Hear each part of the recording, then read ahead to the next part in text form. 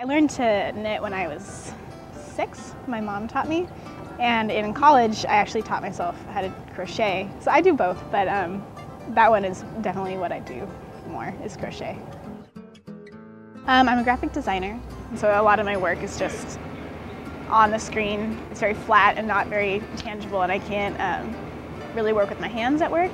It's creative, but there's so many different kinds of being creative. I think I need just something to do when I get home. This is kind of a nice outlet to just use materials and just step outside the screen for a little while. A lot of my stuff that I make is kind of plain colors, but for the stitches, I guess, it depends on my mood. They kind of vary. Like this one is very simple. It's only 1 stitch. These two I like the most because they're more intricate.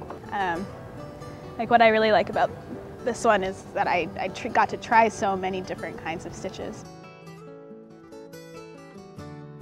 Etsy is just kind of a place for anybody who's like selling handmade things or vintage things.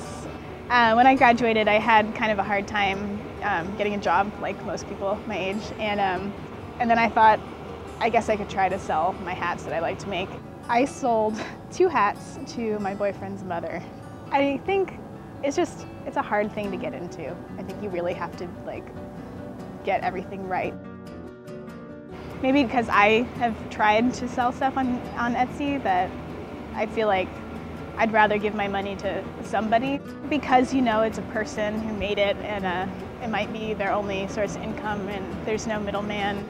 I think it's a lot more human and personal because it's people, they have their shop and then their products.